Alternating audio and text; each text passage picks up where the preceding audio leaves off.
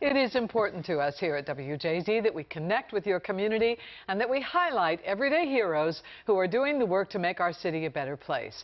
So we've asked you to share your community MVPs with us. That's right. This week, Torrey Smith in Curtis Bay. He has a story of how the Filbert Street Garden and Charles D. Barber are getting healthy foods into food deserts. Hey, buddies.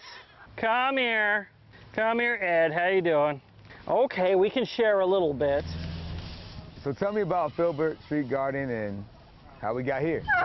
It started out as a place to tackle food deserts, where our closest grocery store is about a 45-minute walk that way. We have folks that just have no access to groceries. We started with just 30 plots, and after 10 years, we have close to 60 of them, and we have residents growing some of their own food. We give them some seeds, teach them a little bit about gardening. We're helping them not just get food, but get healthy food.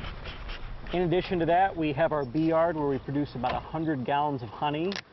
We look at our space here as one that exists to tackle the food desert, one for recreation, education. We produce about 3,800 eggs a year that go out to the community from our animals, which 2/3 of them are rescued. You have geese here, ducks, goats. I mean, there's all kinds of, a turkey. There's so many different creatures that you wouldn't typically see in a city, only in the country life. How has the response been from the community knowing that it's right here in their backyard? Culture shock. Culture shock was definitely the response. We started off with my bees, and then we had chickens and ducks. And once we added the goats, which I can already hear people are playing with them up front right now, they kind of just become the community's pets.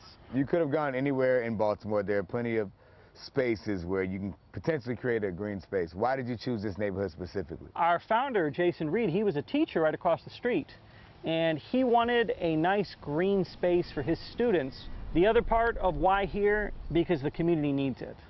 And you'll find that we're trying to accommodate so many other needs with the fact that we don't have a library in Curtis Bay. So we provide free internet right here at the garden. We're trying to tackle a need for recreation, a need for education. It all ties together, and I think the answer is because there's just a need for it. That's why we're here. What's one way someone can support this farm, and how can they learn more about it? Well, you can learn more about it on our social media. We're on Instagram, Facebook, and you can find us at filbertstreetgarden.net. We always need volunteers that want to rake out the goat pen and get some of the excess straw out there and just kind of lend a hand and help out and become part of our little community here. The more people that come along, the more we can meet that excessive demand from the community, the more people we can help. Yeah, they're doing great work. And Torrey's an outdoorsman, so he loves it, for sure. And we know there's more community MVPs out there. We want you to let us know who they are. This way we can highlight all of the great work they're doing to make Baltimore City a better place. So head over to WJZ.com/MVP and submit your nomination. And there's a good example right there.